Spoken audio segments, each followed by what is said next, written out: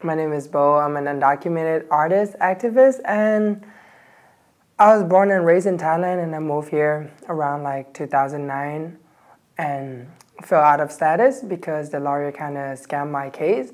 And from then, just dealing with being undocumented. So kind of going from not knowing where resources is, how to go to school, how to work, how to drive, everything seems impossible. I think I had a moment, I didn't qualify for DACA, so I applied for I was fighting for DACA expansion. That's how I got into activism work, and also finding support and ways to navigate life being undocumented. And art was something that came out from that. It came out initially from, I don't want to say that it's depression, but it came out from those sad times when I was just stuck, what am I doing here?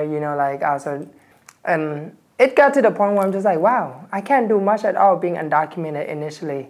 So then that kind of turned around, and then I just started doing art first to reflect and to heal and to have that time as a healthy outlet to deal with life.